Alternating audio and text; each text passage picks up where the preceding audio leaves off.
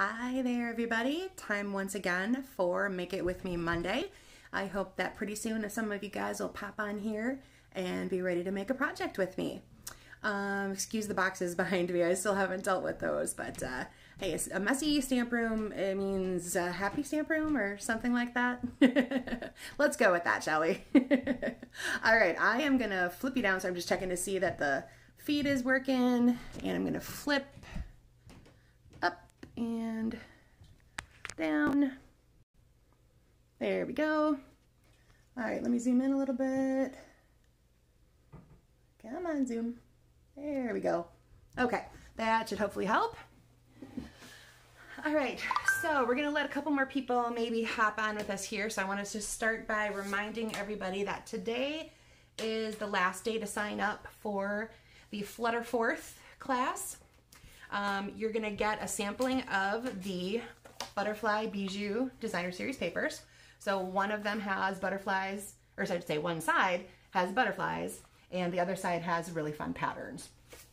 So you're gonna get 2 sheets of each of those. And from those, hi Carol, hope you're having a good day. We suddenly got some snow again here, starting about 3 o'clock, and it was kind of crazy for a while. Looks like it's dying down now, but that just sort of, I mean, we were expecting it, but it just sort of like came out of nowhere. Hi Ruth, so glad you can join me tonight. All right, so again, you're gonna get 2 sheets of each of these, and from one set of that, I'm gonna cut the parts you need for your projects. So you'll have 6 full sheets and plus a few that have some pieces missing. You're also gonna get a sampling of the Natural Touch specialty paper. The one side has this really neat wood grain, it's very shiny. The other side is kind of a plain tan color, and it's really thin. And listen to that, it's like super, super thin. So easy to work with, will be really easy to die cut, and with that wood grain, that would make some really beautiful projects, depending on what you're gonna be using. Okay, and then just I'll flip through quick the cards that you're gonna make. So there's those 2. So basically what I did is I took this sheet, and I showed you guys how the die cuts out those 6 butterflies right there, and I took the 6 flat butterflies and made them into cards for you. So that's how it goes together quick and easy. So there's those 2, and this is that fun gatefold style. And then the last one has one little butterfly on it. All right, so if you have not already done that, hop on over to the event on Facebook and click going so that I know you want to take the class. All right, so if you were studying ahead, you know that for tonight's project, you are going to need a card base, which is 5.5 by 8.5, and it should be scored at 4 1/4 down the middle. I forgot my bone folder, but I've already pre-scored mine. So that's gonna be your card base. You are going to have a piece of DSP, some kind of patterned paper that is 1.5 by 5.5. And then you should have 3 pieces of a neutral. So if you chose white or vanilla, 3 rectangles that are all 1.5 by 2 1/4. I was just double checking my measurements and making sure I didn't mislead any of those. All right, then I also asked you to grab a stamp set that has smaller images and phrases. So the one I'm gonna use tonight is one I just got recently. It's in the January through June mini catalog. It's called Hey Birthday Chick. And it coordinates with a set we had a few years ago during Celebration that was called Hey Chick. And then what they did is they brought that back for a limited time, which is kind of cool. In case you didn't get it during Celebration, you can get it now. And then they added dies for both of them. So that's really kind of a neat thing. So I'm gonna use my Hey Birthday Chick tonight. I'm gonna grab the little guy popping out of the egg. I'm gonna use this one here. I am eventually gonna use that little confetti texture part. And then I have the happy birthday message as well. All right, so are you guys ready to stamp? Hope so. All right, you're gonna take your neutral pieces of paper and you are going to stamp them in however manner that you wanna do. So I'm first gonna take my color palette tonight. I'm using some of the current in colors, Bumblebee, Cinnamon Cider, and Just Jade. All right, that's my color palette. So I'm gonna start with my little chickadee and my Bumblebee ink. And I'm just gonna randomly stamp a few of those chickies on here, just off the paper a little bit, kind of look like they're all silly dancing or something like that. All right, let me hold that up a little bit more. So take some kind of small image you have and either multiply it across this, or if it just perfectly fits that, that's great too. Okay, and then I'm going to grab my Just Jade and my confetti and my happy birthday. And I'm going to take one of those panels, put the happy birthday in there. So again, you can use images or phrases or a combination, whatever you guys have handy that what you're doing. And I hope later you guys will post your cards into the event so we can all see what everybody made. Because I'm always curious to see what you guys grab when I describe what we're going to be doing. All right, so there is my happy birthday. And I'm going to use this again later, so I'm going to clean it off with my very, very, very well-loved chamois. Does anybody else's chamois look like this already? I always wonder why they made it in such a it's a little blurry. Oh shoot, Carol. All right, let me see if I tap it, if it'll focus better. Okay, hopefully that's gonna help. Let me know. Hi, Jessie. Nice view popping. All right, is that looking any clearer, Carol? I hope. So there's my happy birthday along with my little confetti sprinkles. And then lastly, I'm gonna take the bigger chicken looking at the cupcake, and I'm gonna stamp that one in the cinnamon cider. And excuse my head, I just wanna see that it's getting lined up right. Well, shoot, I don't know. Is anybody else having a blurry issue? Hop on if it's a common problem, or if I find it's just at Carol's house. All right, let me see if I can adjust the zoom and focus there and see if that helps.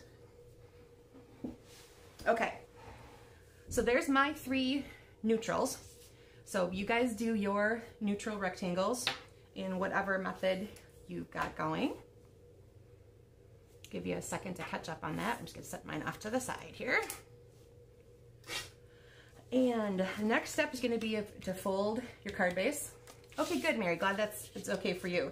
So Carol, I will try to help you find this later. Oh, streaming issue, huh? Oh, maybe we're having, because of the weather and stuff, maybe something's a little fuzzy here or something. Shoot.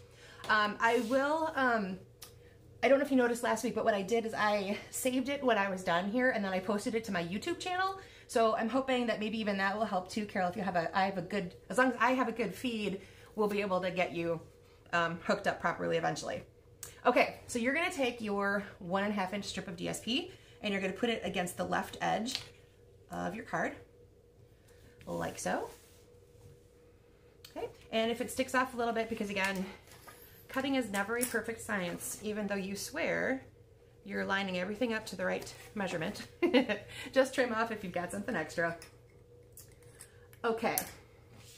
All right, there is my card base and my 3 images. And basically what we're gonna do is we're just going to lay them out like so. So I'm gonna space them before I put any adhesive or anything on them so that I'm pretty sure I've got them where I want them. Now at this point, you could put them directly down. That would be good. You can also pop them up with dimensionals. I'm always a dimensional girl, in case you haven't noticed. So I am going to use up some of my snippets on my mini dimensional sheet here.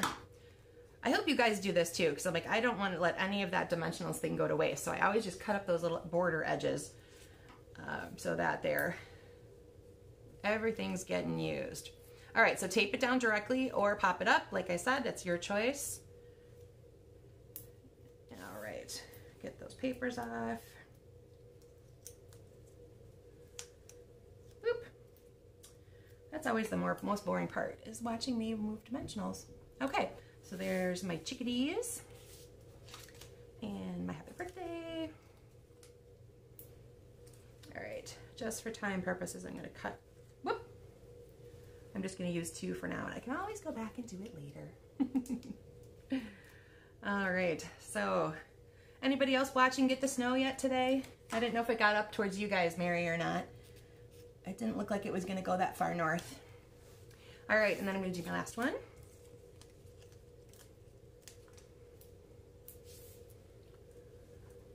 Exactly. You don't want to let any of that usable sticky. I like that phrasing.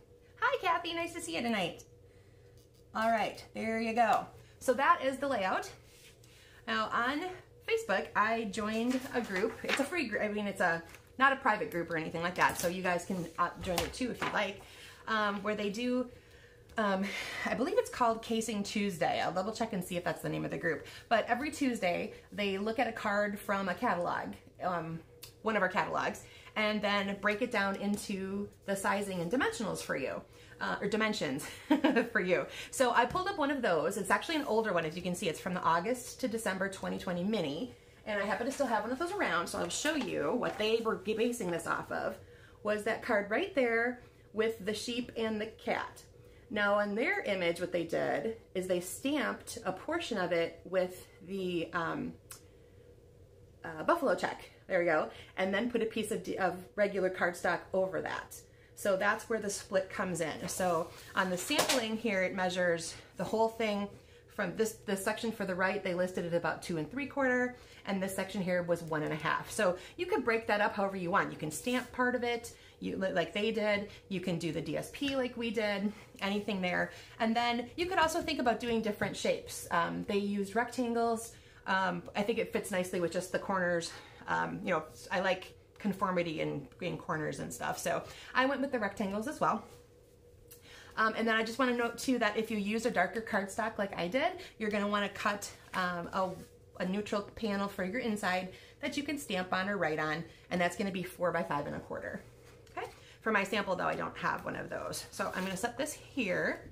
And as usual, I will show you guys a few other samples. What I did this time, since I haven't used this stamp set very much, I don't have a lot of samples with it, but I want to just show you how to upgrade, or how do we phrase that?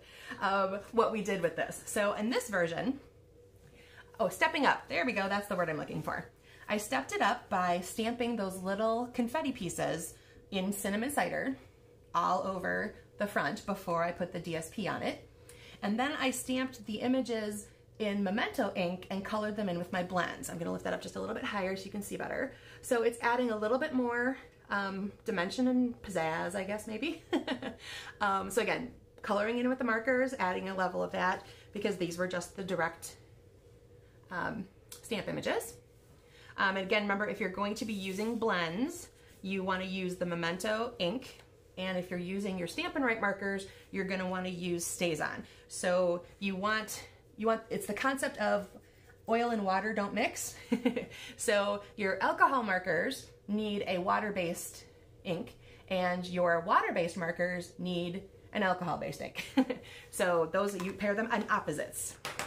Then I wanted to also show you the inside. So I used the big guy with the balloon and the phrase, "You're still a spring chicken." So that's the inside of that one. And then I did another notch up here by using the dies that they brought in for us. So the dies for the Hey Birthday Chick include a happy birthday phrase, dies to cut out the 4 chicken images, and then you've got some chicken hashing. There's a, would that be a flour bag or oat bag, something farm related in a bag. There's a tiny chick. There's a little bow tie. I think that would be so cute to put on one of these chickens. And then fencing and a streamer. So it's a really great way to build up your birthday collection. But if you have some chicken loving people. Okay, so what I did with that one, I used the streamers, dies, cut them out. Oop, let me come this way. There we go. I know, Kathy, I haven't used mine before too. I've had it for, I think, almost a month, and it just sat there, and I saw it again the other day and went, I've got to get this one out. All right, so what I did with this one, I used my postage stamp punch as the rectangle base, and then cut the white panel a little smaller to fit, so there's layer behind. I used the blends again to color them in, but I also then added, like with this guy here, I did the same thing I did the first time, which was stamp them randomly in the background, but then I cut one out on a die and popped them up. And I did the same thing with just the cupcake. So just that little cupcake piece, I stamped, so it's the whole image, you can see it all comes together, but I just mostly focused on that section of it. And then same thing with the die. When I die cut it, I ended up with just a little bit of extra paper on there, but I only cut out then just the cupcake. And then, I'm not sure if you can see, but I put Wink of Stella on the happy birthday phrase. So it's got a little bit of sparkly bling happening there. So that's always fun. So, oh, thanks, Ruth. I like this too because, you know, when you're, depending on how much time you have or materials you have, these are always a good way to do a really basic card and then also much more. Well, thanks, Kathy. I think they're kind of fun. So this is one thing I really would recommend everybody to keep in their stash. It's a pretty inexpensive item. I think it's only like $8.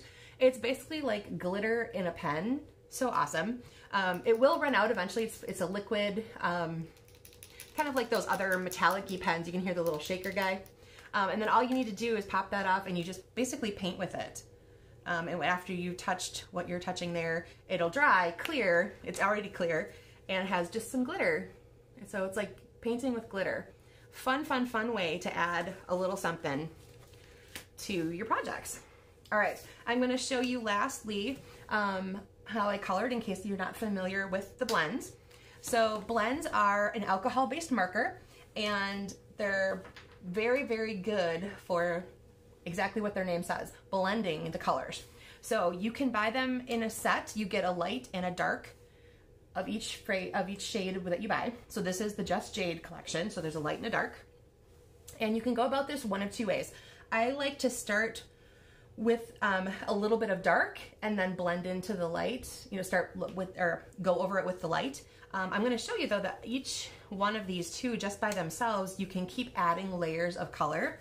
So for example, if I just do this little part here with my light one, and I just let it sit for a second, and then I go back over this part, as you can see, there's that other part that I didn't touch is still lighter. So each time you go back over it, you're adding layer and layer and depth. Okay, I'm gonna add just a little bit more dark. And they also come with two tips. There's the paintbrush tip, which is what you just saw me use. And then there's this darker kind of pen style, which I like for tiny spaces, like that little part of the balloon. And then also too, I'm just gonna kind of hashtag into, I also like that little squeaky noise, into that part, and I'm gonna add a little more dark over here. Now, once I've got some color laid down, I do kind of like to go back in with the lights, and I'm just gonna roll over that a little bit and work them into each other. And now I'm gonna go back in with the lit tip, and it just adds just in the spots where they're going over each other to kind of blend them together. So again, the more you go over those spots, the darker it's gonna get, depending on, even if you're just using one, either the light or the dark. So I was a little heavy-handed on that. I didn't leave as much light as I wanted to. Let me see if this one, yeah, you can see it better in this one. So that's how you get that light and shading. You can start with either the dark and go into the light, or start with the light, go into the dark, whichever way makes sense to you. And then I did the same thing when I was coloring in the chicken. I used the darker parts on the legs and the prominent feathers, and then the lighter part for the rest of his body. Okay, so that is tonight's card. All right, let me pull that together. So again, that was Hey Birthday Chick and the matching, what do they call them? Birthday Chick dies. Well, how about that? They match up lovely. All right, and if you want to take notes of that, because it's a special promotion, it's not actually, the die part at least anyway, is not actually in the catalog or anything. Here is the ordering information. You can buy them in a bundle if you don't already have the stamp set, because the stamp set did come out by itself for a while before the dies were created. So, oh, thanks, Jessie. I'm so glad you like them. So you get the bundle, so you can buy just the stamp set or just the dies, or you put them together, you get 10% off the price. So if you get both together, it's $43. If you want just the stamp set, it's $21. And if you would want the dies just by themselves, it'd be $27. All right. I think, let's see, that's about 20 minutes. It didn't feel like 20 minutes. All right, let me put these back in the middle here so you can see. So again, I hope you guys enjoyed this little layout. I think this is a really fun one that you can do a lot of versatile things with. We've got so many shaped punches that this would be a really great use of different doing different things with that. Different size dies, the ones with like the spiky or the scallopy edges. This would be a really great way to lay out some of those as well. Alrighty, I think that's everything I had. So I hope you guys post the pictures of what you've made because I always want to see what's there. I will post pictures of these samples into the thread for the event, and I will put the sketch on there so you can write that down again if you need to. And I will put the link for the YouTube video. So like I said, I'm going to copy this once I stop it, and it will go into my YouTube channel as well. So you can have 2 different ways to view it. It'll stay on the page, or if you happen to be on YouTube, you can just find it in my channel. All right, I hope you guys all have a great evening. It looks like for us anyway, we just have a little bit of flitters right now. And hopefully that's kind of all for tonight because it's been a little sad to see that white stuff out there. All right, thanks everybody. It was so great for you to join me tonight. You guys take care, and I'll see you next Monday. Bye.